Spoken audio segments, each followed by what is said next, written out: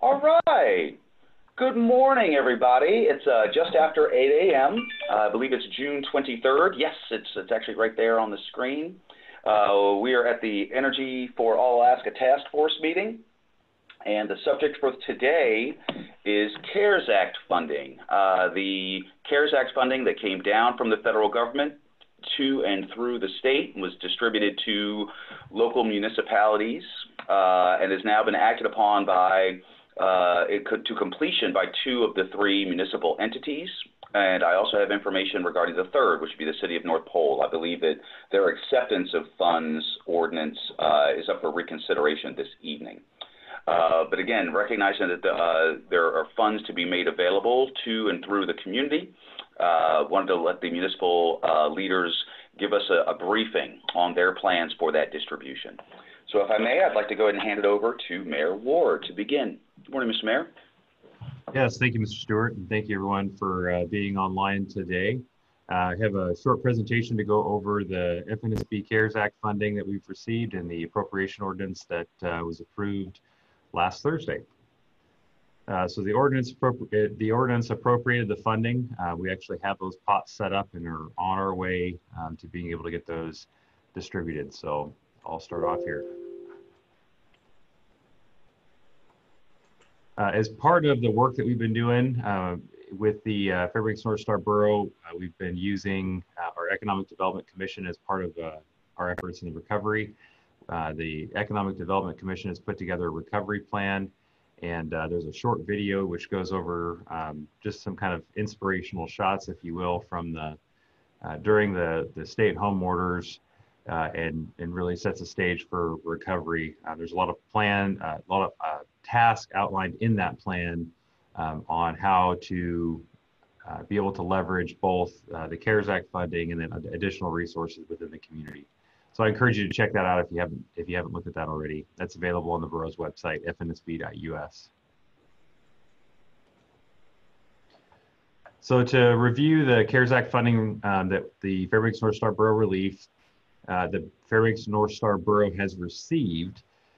It was signed into law on March 27th. There's over $150 billion that was sent to states, tribal entities, and local governments. The Alaska legislature approved roughly $24.5 million of the state's $1.25 billion to be passed through to the Fairbanks North Star Borough. This does not include the cities of North Pole and Fairbanks. We have allocated a portion of that for direct expenses as related to borough functions, costs that we've incurred due to the pandemic. And the remaining funds, which is about $18.5 million, are to be used to provide assistance to local businesses, nonprofits, and healthcare organizations that have incurred costs or suffered revenue losses due to COVID-19. We have established 3 programs: the Business Interruption Grant, a PPE grant, and a Healthcare Interruption Grant. As I mentioned earlier, roughly 6.2 million is set aside for borough response funding.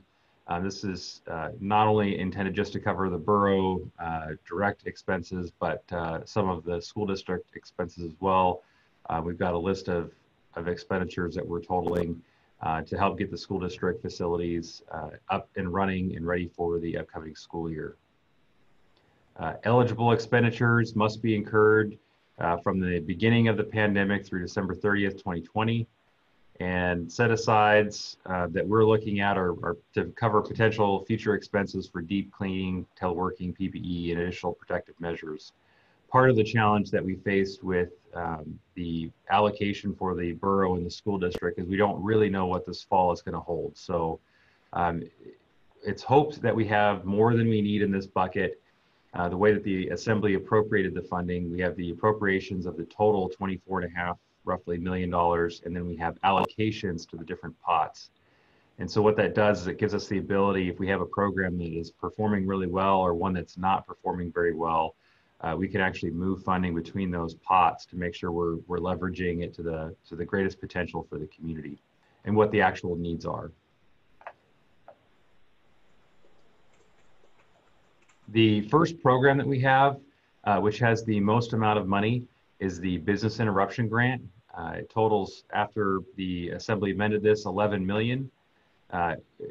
Eligible businesses are able to receive up to $15,000 as part of this program.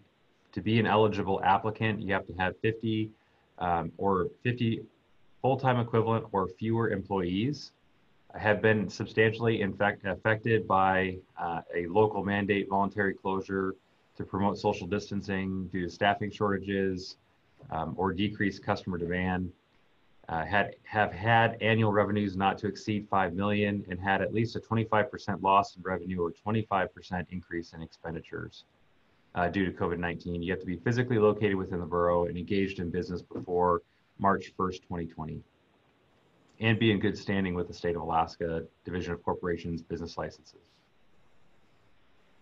The next Mr. Mayor? program, yes, Joe? Could we go back a slide? May I ask regarding the $5 million cap on annual revenues? Would that be a net, gross, and what was the logic behind that number?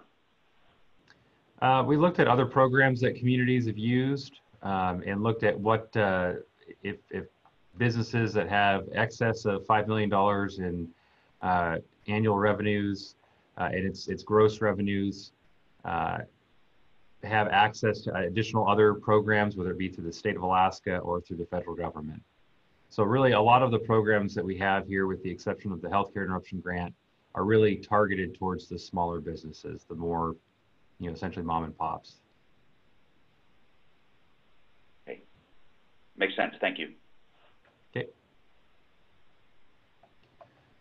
The next program that we have is the PPE, or Personal Protection Equipment Grant. The total pot is up to 1.5 million, and businesses are eligible up to $1,500 for reimbursable expenses due to PPE costs that they've incurred. So it's for PPE to provide masks or additional cleaning measures for staff or for your patrons. Again, you have to be physically located within the Fairbanks North Star Borough and be engaged in business before March 1st, 2020. But there's no cap on this one. Businesses are able to submit their receipts for those expenses that they've incurred and then receive up to $1,500 paid back. Did you have any questions on this program? I did not. By the way, as usual, if anyone has any questions, feel free to chime in or raise your hand. I am monitoring. Hey, Mayor, this is Representative Grier Hopkins. Can you guys hear me all right? Yes, sir. All right, thank you. Thanks for coming in and talking with us today. I know this has been of interest to a lot of people. On the PPE grant, is that something that you'd heard from the community that they needed to cover expenses for cleaning and PPE devices? Was that a need that you had felt out there? Yeah, it's definitely one that we've heard from a number of folks. I've heard from a number of folks that are additional costs that they're incurring. There is no, unlike the business interruption grant, there is no requirement that a business have suffered losses. It's just an increased expense. And we recognize that cleaning measures and safety measures, providing masks, etc., definitely help for the health of the community. So that was some of the methodology that we used for this program. We originally had $2.5 million in this pot. The Assembly did reduce this amount and put more money into the healthcare interruption grant and the business interruption grant. So ultimately we've settled on at 1.5 million with $1,500 per eligible business. It allows us to do 1,000 grants at $1,500 a piece. Great, thank you. Seeing the masks and the plexiglass screens around town certainly is an additional cost, and I think it has definitely helped. So I agree with you on that, and thank you for moving this forward. Thank you.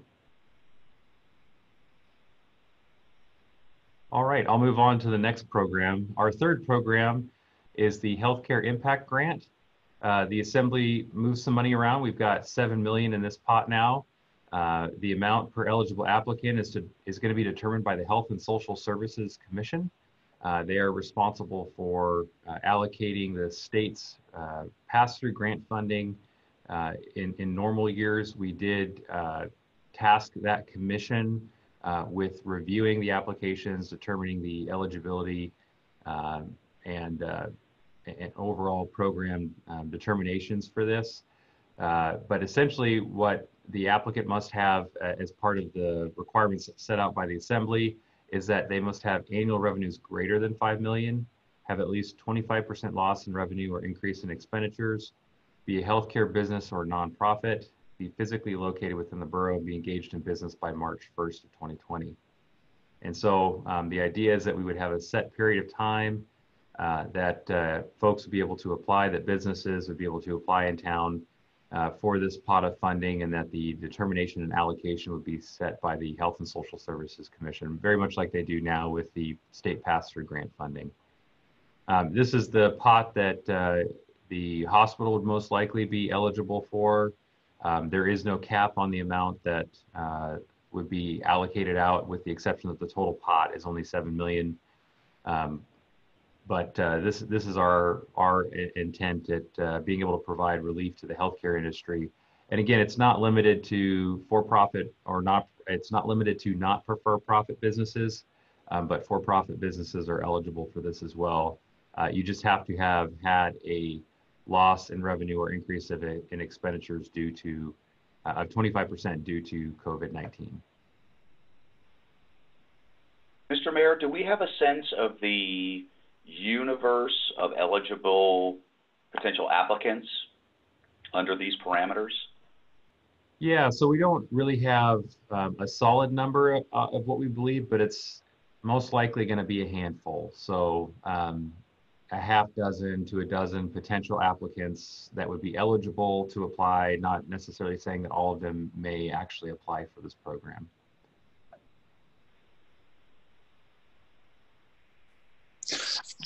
Mayor, this is Representative Hopkins. I, of course, have another question. With the no cap on how much they can get from the Healthcare Commission or Social Services Commission, is it expenditures on loss of revenue that they have to prove to get reimbursed, or are they able to come in and say, we lost $1.5 million and we want $5 million in our grant? Or do they have to, how does that payment structure work? Yeah, so the requirement that we have right now for eligibility is that they have to have had a 25% loss in revenue or 25% increase in expenditures. So they'll have to determine or show evidence of that loss. I guess it would be, I think, unlikely that the Health and Social Services Commission would award more than the loss would be. So if they had a $1 million loss, I think it would be unlikely, but this is going to be up to the commission to determine what they would be eligible for. But I would assume it would be, if there was $1 million of loss, that they wouldn't receive more than $1 million as part of that award. Okay, so that's up to the commission to sort of write their own regs, I guess, more or less. Okay. Yeah, and like I mentioned earlier, the commission has a great track record of being able to do this.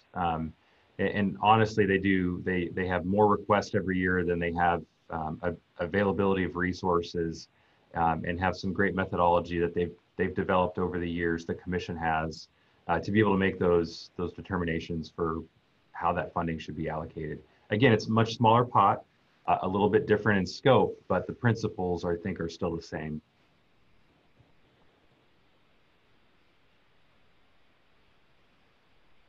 Okay, any further questions?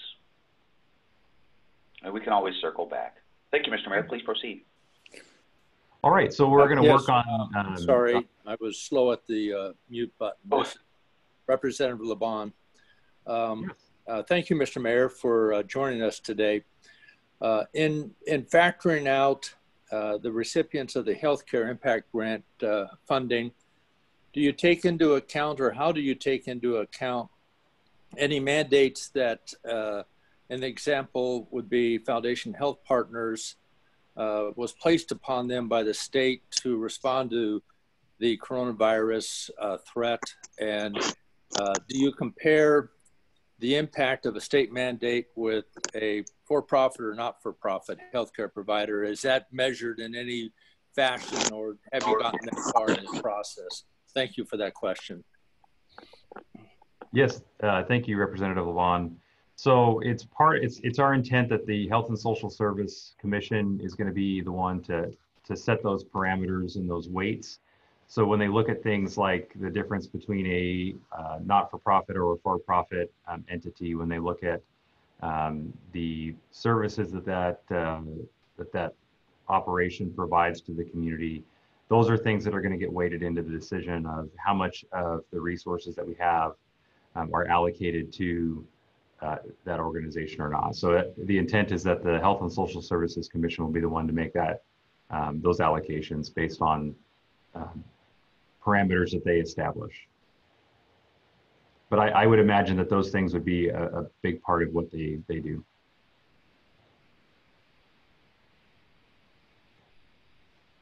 Okay. So I'm going to go through our application process as we envision things and kind of go over the next steps between now that we have the appropriation from the Fairbanks North Star Borough Assembly to how we actually get payments out to eligible applicants into the community. So we're going to have an application process. We are working, and in fact, our RFP went out, I think, on Friday. To select a third-party vendor to help with processing the applications, and then also for marketing these programs to businesses and entities within the Fairbanks North Star Borough. That third-party consultant, once we select them, will be accepting those and then providing the initial eligibility review of the applications, processing them. Those will come to the Fairbanks North Star Borough for payment, and then we will be issuing the checks based on those, the review of the applications by the third-party consultant. That's for the business interruption grant and the PPE grant. It's intended that we're going to make those as streamlined as possible. As I've mentioned, the intent is that our application process and all of our information is processed online. So we're going to work with our consultant once that person is selected on how we intake those. But again, like I said, everything we're really looking for is to process them online and make them as simple as possible. The healthcare interruption grant is a little bit of a similar process. However, there will be a set period of time that we'll be taking applications. The consultant will review and provide initial eligibility review of those applications and recommendation, or just not recommendation, but just provide them to the commission. And then the Health and Social Services Commission will review all of the applications and then determine the allocation within the funding allowed for the healthcare's interruption grant to the different entities, and then we will process payment and make payment to those folks. We are meeting with the Health and Social Services Commission chair at the end of the month here, and the intent is as soon as we've got the third-party consultant online, that we'll be able to start getting this program out and available for folks to apply. I mentioned earlier that we're using, at least we're proposing that we use a third-party consultant to process the large number of applications that we're expecting to see.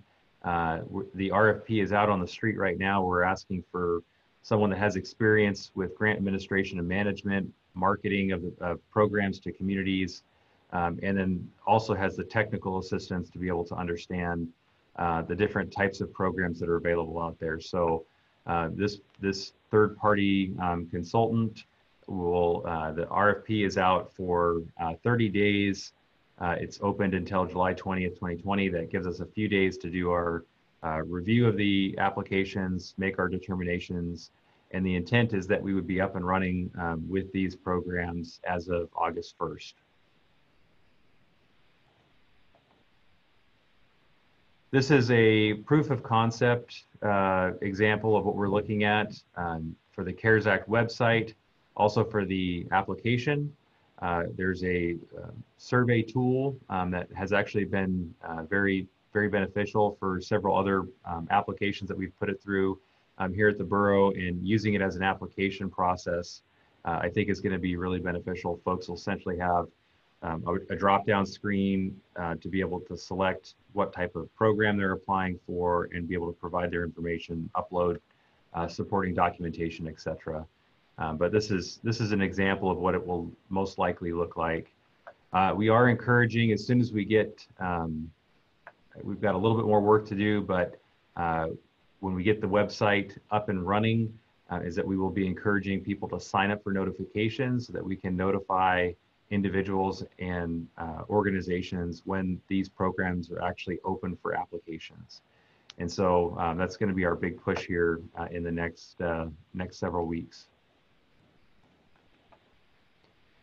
So to go over the program here, we've got about $18.5 million, which will be allocated to different businesses and nonprofits throughout the community. The borough has created 3 programs: the Business Interruption Grant, the PPE Grant, the Healthcare Interruption Grant. We have an RFP out on the street to secure contractors to be able to process those applications and provide awareness and market those programs to the community.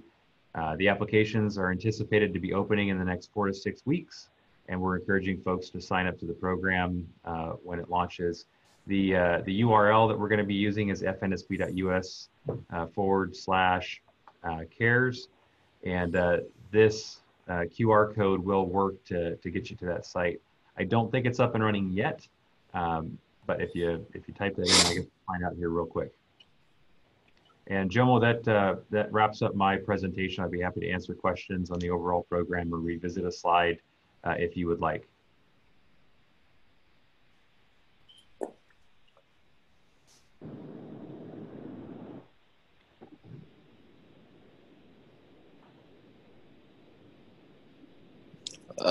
I guess if nobody else has any questions, this is of course Representative Grier again with another question. The Business Interruption Grant, do you know if those dollars going out on the street have any of the same restrictions that the state small business association grant has for previous funds from the federal government? Wanting to make sure we don't have other issues out on those dollars that we don't know about. Yeah, great question. So as part of the CARES Act funding, you can't essentially double dip. So if I use an expense or I claim a loss for eligibility for one program, you can't claim that same loss or expense for another program. Our programs are designed to where they can stack on top of each other, but it requires that we do a little bit more legwork and that the applicant do a little bit more legwork to ensure that they're not applying for more than their losses would be. And the example would be, I think in your previous example with the Healthcare Interruption Grant, if their loss was $1 million, they'd be eligible for $1 million. But if they've received other funding to cover that loss, they wouldn't be able to, they wouldn't have eligibility for that same amount of funding. So if they received $500,000 from the state of Alaska, they would only be eligible for $500,000 from the Fairbanks North Star Borough. Does that answer your question?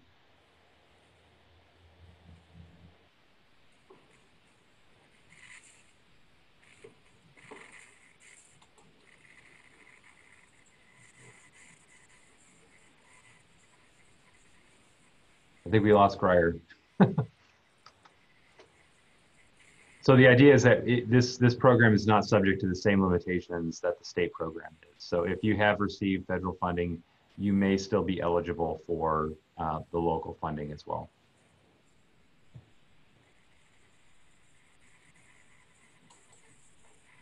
Maybe I'll jump in with a follow-up. This is Representative LeBon to Representative Hopkins' question.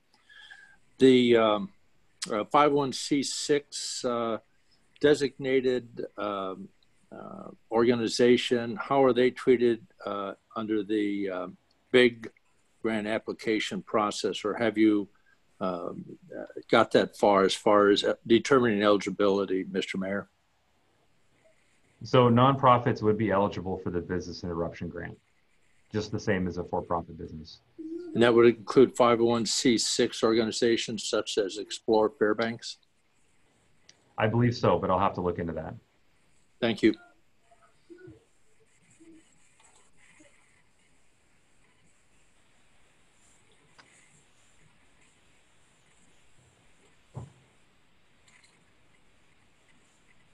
Mr. Stewart, do you have any other questions or thoughts, concerns on the programs?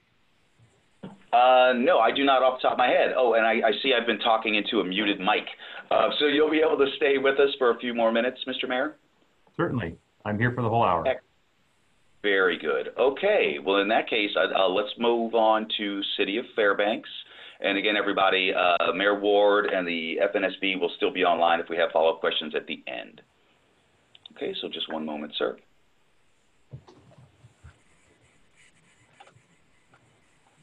Okay. All right, I'm going to pull up, let's see, City of Fairbanks. Okay, if you give me 1 second.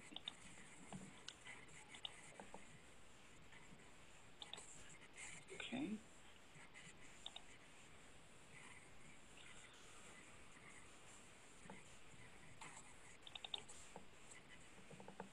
Okay. Mayor Matherly, Chief of Staff, Mr. Meeks, can everybody see the presentation? Yes. All right, very good. Then I'll hand the presentation over to you guys. Let me start by saying good morning, Jomo. This is Mayor Matherly. Sorry about my throat. I want to say good morning to the Interior Delegation, anybody listening, and visitors as we present to you our plans for our CARES funding. We have a committee that was head up by our Chief Financial Officer, Margarita Bell. She's on the line along with Mike Meeks and myself. I'm going to turn it over to Ms. Bell for the presentation and talk about our committee and our funds and our application process. Thank you so much to everybody for joining us, and Ms. Bell and Mr. Meeks. Thank you, sir. And Miss Bell is here, but she keeps pointing at me, so I will do this. But she is the brainchild behind this. She just doesn't want to be on camera talking, but that's okay. And Jomo, you're going to draw out the slides for me, correct? Yes, sir. All right, slide 2, overview. I will move out kind of quickly, so jump in if you have a question for us. The city was awarded $16 million, of which $12 million has come to us as to date. Ms. Bell, talking to the mayor established a 5-member panel to sit down and discuss how we wanted to do this. That panel was made up of myself, Margarita Bell, Brenda Riley, Jeremy Politenkoff, and Mr. Mike Sanders, Housing and Homeless. So we had a well-rounded representation. That committee reported back to the mayor, who then reported to the council for the funds allocation as follows. From the $16 million, the city is going to pull $1 million out for admin and direct cost, but be advised there's no way we're going to use that much money. And so whatever we have left, we will probably most likely roll it back into one of the other buckets. The committee decided that 35% of that funding of the $15 million that was left over should go to healthcare facilities. We'll describe what those are in a minute. Another 35% should go to businesses and nonprofits, with 30% going to individuals. Slide 3, Mr. Jomo, on concept. What we wanted to do with the businesses, organizations, is anywhere from March 1st to 31 May 2020, expenses that were directly impacted by COVID-19. We put RFPs out for third parties to assist us. We had 2 responses back from banks and 2 responses back from nonprofit organizations. We're in final negotiations with 1 bank and 1 nonprofit. The concept is that the bank would handle all the issues associated with businesses and nonprofits, and our nonprofit would be focusing on the individuals. Slide 4, please. So that's slide 4 basically shows what our direct cost will be. We probably start a pool within the city, and I would bet you that the city administrative expenses is going to be less than $300,000, but that's still to be determined. Next slide, 5. The medical facilities at 35% comes in at approximately 5.25 million. We have already sent the applications out that went out on the 16th of June to the 3 institutions that you see there: Fairbanks Memorial, Chief Andrew Isaac Health Center, and the Interior Community Health Center. That's a misprint on the slide. Those were directly sent to them. They don't have to compete. And they were chosen because, first of all, they're inside the city, and they provided direct costs for COVID testing. Our goal is to have those applications back by the end of June and have the money out the door first week or so in July. Now, if you ask the question, what about all those other small medical facilities, dentist's office and things like that, we consider those a business. And so they would be applying under the business application and not under medical facilities. Slide 6, business organizations at another 35% is about a $5.25 million cut. Key here is that you have to have a valid business license with the city as of 30 April. We will go live is our goal right now, 1 July. We talked to our financial institution yesterday. They wanted some process flow charts. We have a rough draft of the process flow chart, how the individual will start it, move to the banking institution, move to the city, and then payment. We're trying to make sure the process flow is as easy as possible. There's a slide later on online that we'll get to, but for businesses and those nonprofits, our goal is to have paperless. It will all be online is the goal that we have. So if the applications are truly ready to go on 1 July, they will go out and cost. The grant will, for each of these business and nonprofit is up to $100,000. And if it's any expense whatsoever that hasn't been reimbursed, then it's eligible. So we chose to throw all expenses into one category.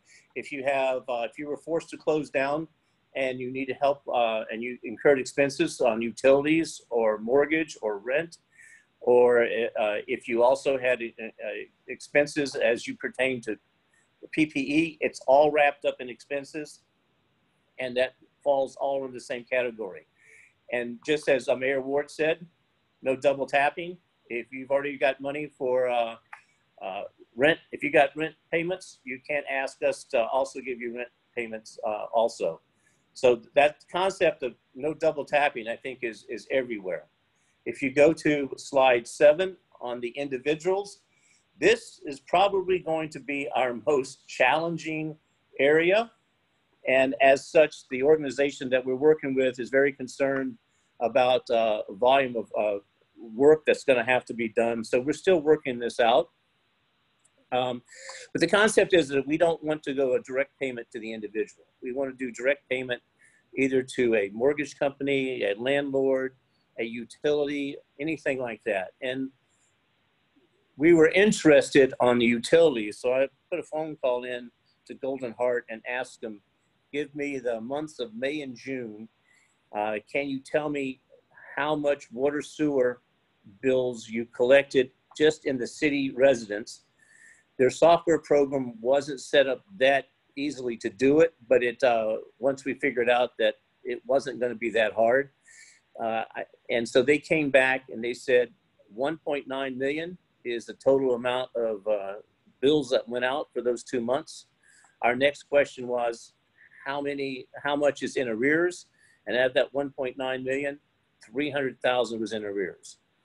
We think that the 4.5 million we have with the individuals is going to come in. We're going to have a lot more in the pot. And the council approved the mayor being able to move between pots as we go through this. It's our belief that the healthcare organizations' money will go fast. We think the business organizations will be done by the end of July. We think the individuals are going to be much more challenging, but we're going to shoot for a goal to get this done before the end of August if possible. Right now, the contract says that the individuals also would be done by the end of July. So that's kind of what we're looking at. And I do believe I can mention who we're working with on individuals. I'm looking, she's shaking her head, yes. So it's Love Inc. that has stepped up to try to help us with this.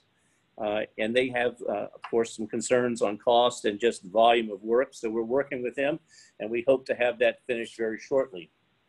If you take a look at page 8, Till Soden has been working hard, and this online application process is looking very good right now. We're going to be sitting down with the banking institution and make sure they understand how this works. And we should be going live with this on 1 July. That is the general overview for the city of Fairbanks. We eagerly await your questions. All right, very good. Do we have any questions for Chief of Staff Meeks and the city team? If I could jump in, this is Representative LeBon. Thanks for the presentation. And I guess my question is regarding the healthcare providers. You mentioned 3 of them. The allocation, is there a formula within the formula on how that's going to be treated, or do you know, have you gotten that far yet? Thank you. We're going to, yes, sir. Thank you for the question. When they submit their expenses, that's going to help us out a lot. If the expenses of the 3 exceed 5.25 million, then we're going to have to do some brainstorming. I'm pretty sure it's going to, but we don't know by how much right now. And we're going to try to do, we want to be as fair as possible, but we also know that some of the medical facilities are getting money, as you heard from North Star Borough. So we're going to have to look at the totality of that picture to make the decision. Thank you.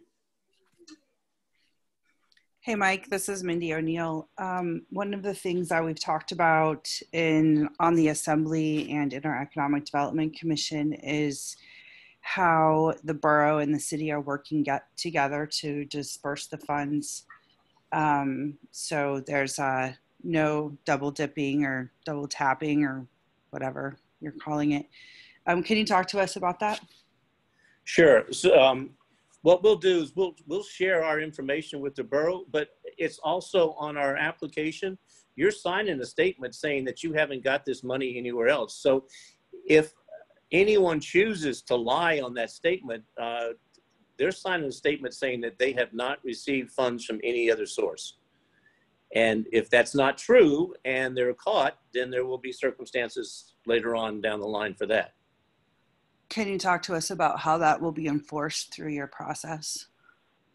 Well, we think we're going to get hit with a pretty good audit. And if the audit starts tracing down to the individuals and they said, look, this business ABC applied for $100,000 from you for these expenses, and they also applied $100,000 to the borough, and they got this much, and there's a double dipping there, then there's some, I don't know what happens after that, but I think that's fraud. And then is the city or the borough, let's just say the city because we're talking to you, is it liable for that fraud, or is that individual liable for the fraud? Individual is liable. Go ahead. Hi, this is Margarita. The individual is liable. This is Mayor Matherly.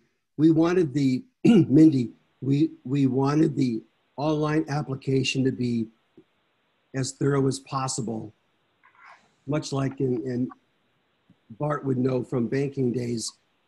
We wanted the information to be provided as much as we could from the individual with reassurances on things. I anticipate, some double dipping or trying to get away with it. But if you have a statement where somebody signs, it puts a little more emphasis on their truthfulness.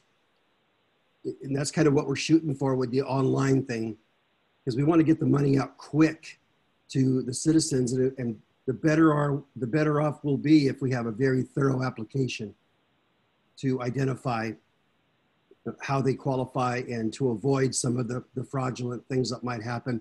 Mistakes could happen too, but if we share that with the borough, and they look at it, then I think it could help eliminate those problems. Yeah, we plan on putting a spreadsheet together, and it appears based on timelines, we might be in front of the borough. So as we award, we'll put a spreadsheet together and send it over to the borough and said, we just awarded company ABC with $100,000 with these expenses. So I think we'll do due diligence to the best we can, but if you want to cheat the system and you're held bound to do it, you will probably do it, but I think you might get caught later on. I think a bigger concern or a more likely concern is that there would be some lag time in between different applications coming through, and somebody may, get a pot of money from the city and have already applied for the borough. At that time, they haven't actually gotten it. I could just see that there could be some confusion there. Is that list going to be made public as well? The list of organizations? I don't expect the list of individuals, but businesses or nonprofits that receive those public funds, will those be public? Well, it would be an open records request. We would have to fill that request, but we weren't thinking about doing a newspaper article. But I guess in theory, you could have a media outlet ask for the list under the public records. We would give it to them, and they could publish it in the paper. So it's not a super secret. We just weren't going to announce it publicly unless asked. Thanks for your work on that. Is that something the borough has considered also, Mayor Ward or Ms. Smart? Yeah, Joe, well, this is Mayor Ward. So a couple questions there. I think the first one to answer is that if a business does apply for funding and receives funding, is their information subject to public disclosure? And the answer is yes. Personal identification numbers, social security numbers, things like that would not be subject to, but your business name, your business location, contact information would be subject to those public requests, public disclosure requests. As far as listing the businesses, again, that would also be something that would be listed or be subject to a records request. We did have discussion about identifying the locations or where those businesses were, and I think we had settled on just at this point, we would just do a general number as part of our dashboard of how many businesses have applied, how many have received funding, and the total of that funding, but that we wouldn't necessarily be publishing the backup or minutia details or data of who those businesses were and how much they applied or received. I think the other question too on how we are looking at ensuring that there's not the double dipping, or that folks are not getting funding between both the city and the borough that are above and beyond what their need is. That definitely is going to require communication between the city of Fairbanks and the Fairbanks North Star Borough. I think the biggest issue, and Ms. O'Neill mentioned this, is not necessarily folks trying to game the system, but if they apply to multiple agencies for relief and then they receive more than what their need is, how do we balance that? And so part of that work is going to be done by our third-party consultant to work with folks when they apply for these programs, to make sure that they understand that they are only eligible to receive the amount of what the need is, so that they can't claim those expenses or those losses more than once. So that's part of the reason why we want to bring on a third-party contractor to market and to work with those organizations as they apply. But then I imagine as part of this process that we're still fleshing out the final details of how we would internally process and then actually issue the checks, that there would be another check to make sure that another check and balance to make sure that the entity hadn't received funding between the application period and when the check was actually issued from the Fairbanks North Star Borough. Thank you, Jomo. Hey, Jomo. Yes, Mr. Mayor. To add to what Mayor Ward just said, I know I've talked to some business owners that are working with their accountants and their accountants they have for their business to make sure that they don't make any errors too. That won't be for everybody, but that's just another layer that some business owners are taking. They're working with their accountants on every application, and hopefully that could be an extra set of eyes on so that there's no double dipping or accidental double dipping. So I just wanted to add that thought. It sounds like maybe one of the greater risks is that funds would get tied up. If a business put in multiple applications and was approved, but was then in a position to choose which one they would take, it might tie up some of the funds. Well, it would tie up the funds that they weren't going to take, at least for a short period of time. Well, and also, if we are live with our application July 1, whether the borough was live first or we were live first, that would help a little bit because we want to get through the applications fairly quickly. And if we provide reports to Mayor Ward during the month of July, I think that would help if they're not totally live by then. So if we started on the exact same date with the exact same things, I could see that being a little confusing, but if one starts before the other, I think that would help.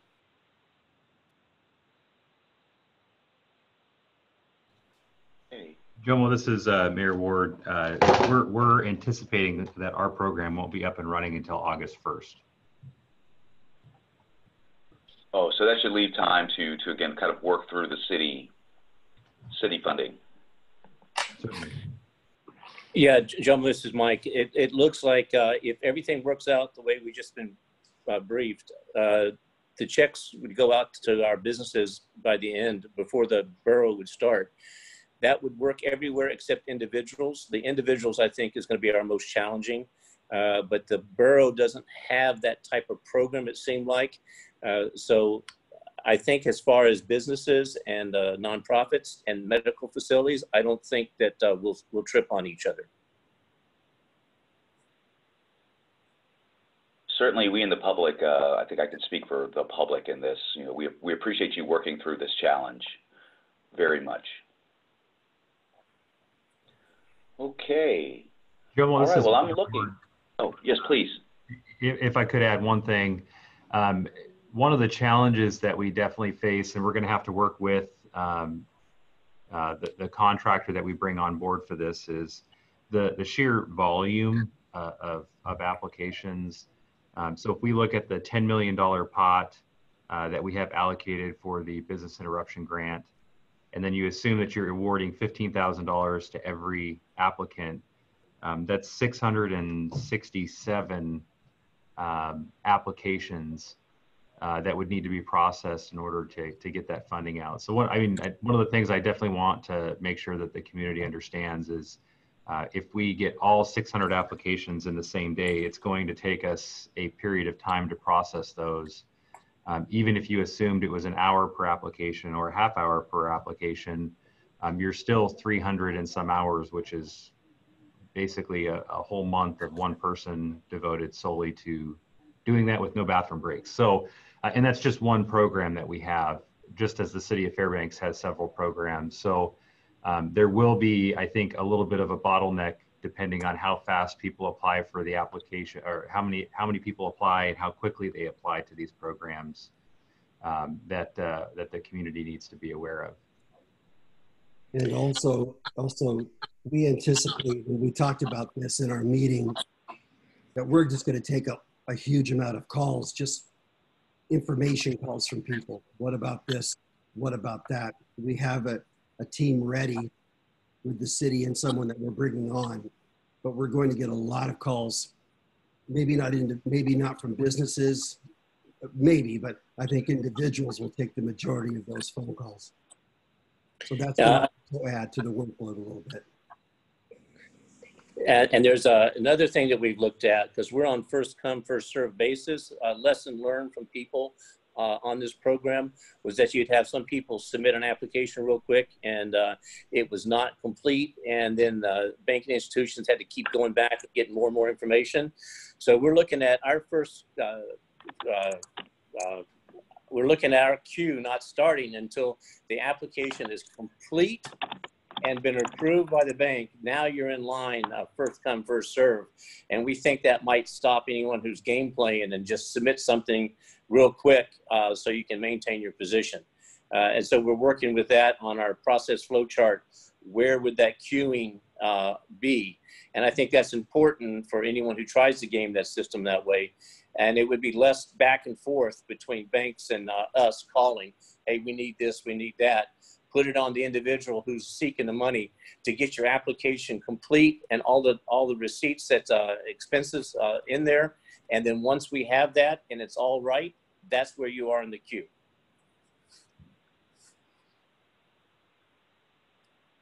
Okay. It appears we have a question from Ms. Hollowell. Yeah, so I have a question in regards to our customers here for IGU and being able to, any of those that were impacted, so they have not been able to pay their bills. How would that program work for those individuals to be able to apply? Is it something that you would need them to provide their bill that they haven't paid, us to provide? Can we start promoting the program to our customers? Once, this is Mike, once we have Love Inc. sign the contract, we will be able to put that out, and you can also help us with any of that advertisement. But once again, if they have legitimate expense as it became to gas that they haven't paid and it's COVID related, it wouldn't go to them, it would go to you. We'd go straight to the utility company, and we would pay that money for them, and it would be a credit to them. And that way, we don't have to worry about money going to individuals and they don't put it toward where it needed to go. Does that make sense?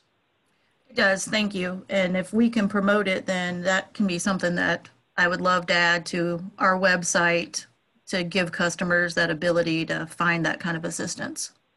If you could, would you send me an email kind of letting me know what the total number dollars is in arrears? I'd be just curious. With Golden Heart only being 300,000, I would guess Golden Valley is probably close to the same. I'd be just curious what we're looking at dollar-wise. Absolutely. Thank you. Get you that email. Okay. Do we have anyone online from North Pole? It looks like we have about 5 minutes left.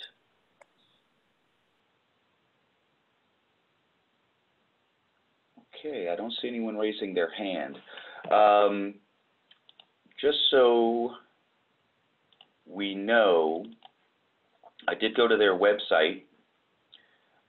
So again, at this juncture, it looks like Jim and I did have a conversation with Mayor Welch last week regarding their possible plan for distribution.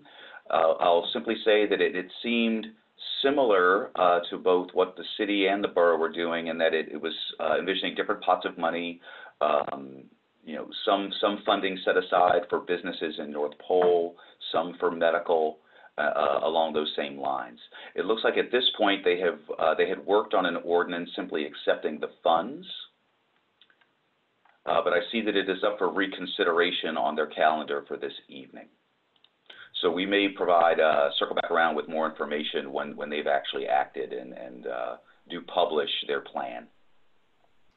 Jim, I was at their last council meeting. Would you like me to give a brief summary? Oh, sir, please. Thank you. Yeah, so the North Pole City Council had a resolution before them, not today, but last Monday, to accept the CARES Act funding. They didn't meet the quorum, or they had quorum, but they didn't meet their majority vote. They needed 4 votes in order to do that. And they only had 5 members present, two voted against it. So there was a reconsideration last week by one of their council members to accept the funding. That's simply what this resolution does. They have yet to appropriate the funding sources. I know we've been in communication. I've been in communication with Mayor Welch on partnering through the borough's program, where we could either take applications for them, process them, and then essentially send those packets over to the city for them to be able to actually issue the checks or go through another committee if they wish. If they were interested, that they could make their allocation to the borough, and we would just simply add it to the pots that we have for funding. So that has yet to be determined by their council, but we have been having those conversations on how we can partner and work together to get that funding out to North Pole folks. Okay. Thank you, Mr. Mayor. All right. Well, again, right now we're nearing the end of our time. However, we do have a few minutes left. Are there any further questions or Mr. Mayor's, any final comments? I just want to thank the, excuse me, I want to thank the team at the borough and the team at the city that we've put together for this money. I'd like to also thank Fedco for hosting this, and for the Interior Delegation and everybody listening. This has been a year like no other year. I'm hoping that we don't enter into a similar situation this fall. The positive cases are leaving me just a little bit leery.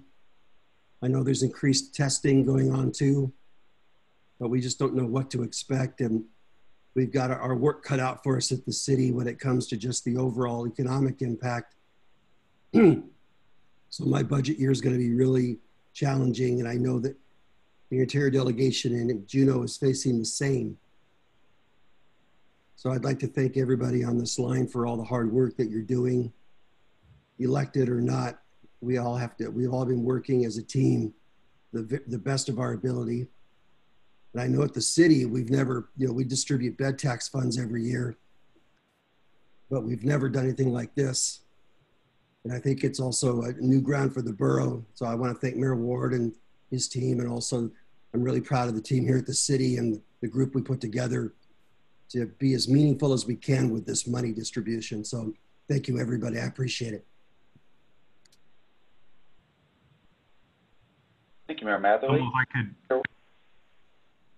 If I could provide a few comments too, I think it's important definitely to recognize that the CARES Act funding that's coming in through the cities or the borough will have an impact on the community. I think this has the ability to help a lot of those struggling businesses. The intent is that we keep these businesses operating within our community, that they are able to be successful and thriving in the future. I think the challenge that we face is, if you look at the overall losses that we've seen so far with the pandemic, this is a drop in the bucket. And so we have a long ways to go to get us back to where we were pre-COVID. This isn't going to be something that solves the problem. It's going to help. It's definitely a good thing to be able to provide that assistance, but we have a lot of work left to do as a community to get ourselves back to where we were just a few short months ago. So I would encourage folks to review the recovery plan that we put together with the borough and the Economic Development Commission, and then really to look at how we can position ourselves to really be better and get back to where we were, because we've got a lot of ground to cover that we've lost in the last few months. So I don't mean to say that to be a downer, but I do want folks to know that we've got a lot of work that we've got to do, and I'm very interested in working with Mayor Matherly, Mayor Welch, other community leaders on how we can get our community back to where we were, and then thriving and going beyond that. So we've got a bright future, but it's going to take some elbow grease. Thank you. Thank you, Mr. Mayor. And again, that was an excellent reality check. We have a long ways to go. But again, it gives me some hope and comfort that we have such good people working so hard on this and so diligently. So a bit of thanks both to our municipal leaders and staffs for their hard work, also to our legislators and their staffs for their hard work, helping make these funds available for our community and our economy. Well, all right, everybody. Thank you very much for an excellent presentation and a good discussion. Just a little note on next week. It appears that we will be returning to energy a bit with a presentation, an update presentation from the Alaska Center for Energy and Power. All right. Well, with nothing further to discuss, thanks everybody for tuning in, and we will hear you next week. Thanks, everybody. Thank you, Jomo.